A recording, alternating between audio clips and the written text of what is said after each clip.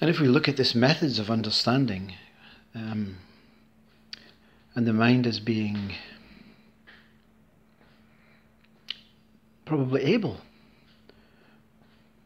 but it needs to be working on full power, and full power means we must let it be. We must let mind be. But it's impossible in a world of egoistic humans who are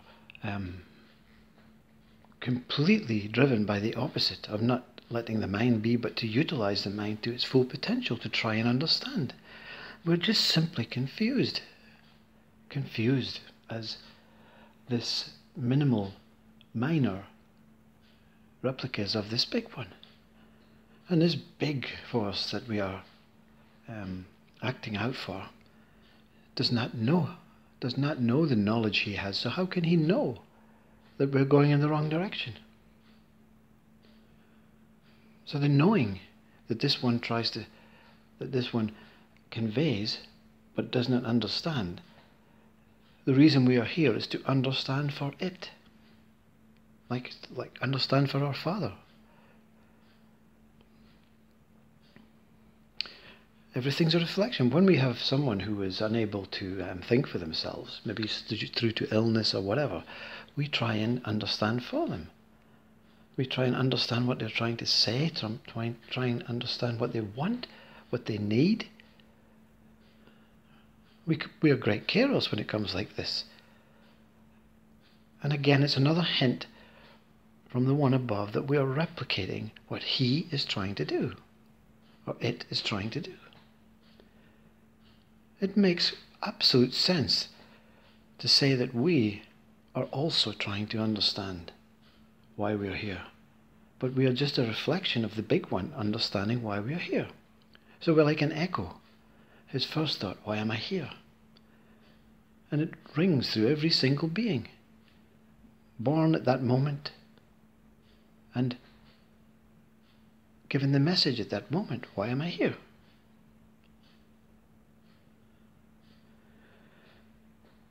So enlightenment and all this stuff that comes to kind of set you off on this journey of better understanding is just something to kind of entice you, to give you some sort of rewards, or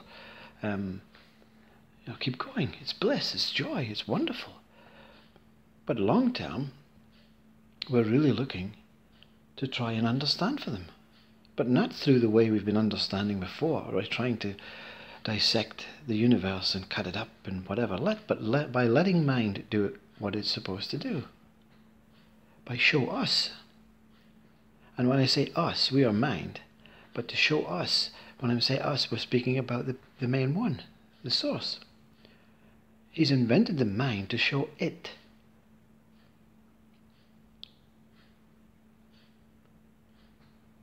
So it can show him, or it, what he is, why he's here. Same with us, a reflection.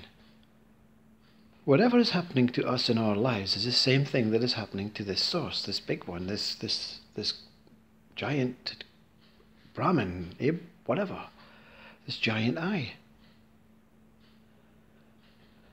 And when it completely understands what it is, it can actually create, through its knowledge, a perfect heaven, a perfect paradise. That is why heaven has never been finished. It has never been complete. That is when people have near-death experiences and visit this one, or visit the voice of this one, or the image of this one, or the light of this one, they always have to return, because there is nowhere for them to go yet until this place has been made up. It cannot be made up until we, the mind, allow ourselves to be. And it will give the information clearly.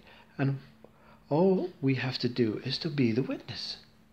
So it can take the information from mind, not us use mind, but mind send the information back, and voila, over in a flash.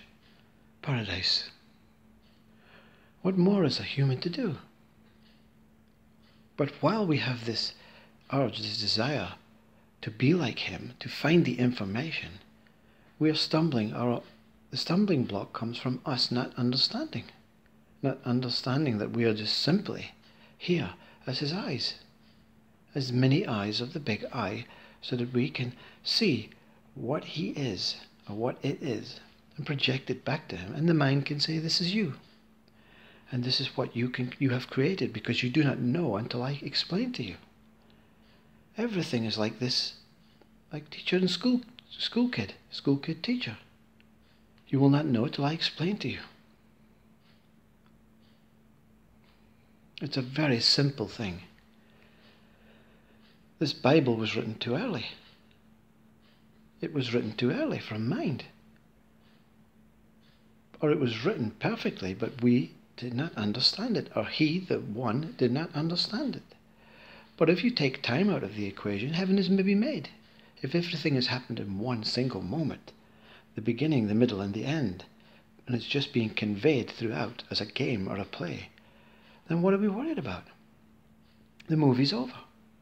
It's beginning, it's going on, and it's finished. What a fantastic thing to know. That every single thing that is happening now has happened. Everything that will happen has happened. Everything that happened in the beginning is happening simultaneously in one single moment. And that was given to me, this one. But who am I? Who am I? I have no idea. I have no idea where I sits within this big I. We are all axes within this main I. We are all many eyes, so that the main I can see through us. We think we're important, and we are. The job we are doing here is really, really important for heaven or paradise or whatever it is that's going to come out of this, is to be perfect. If we just allow it to be, instead of being greedy and trying to get what we want from the mind. Not give to the mind what we want from the mind. Once we turn this round, things can start progressing.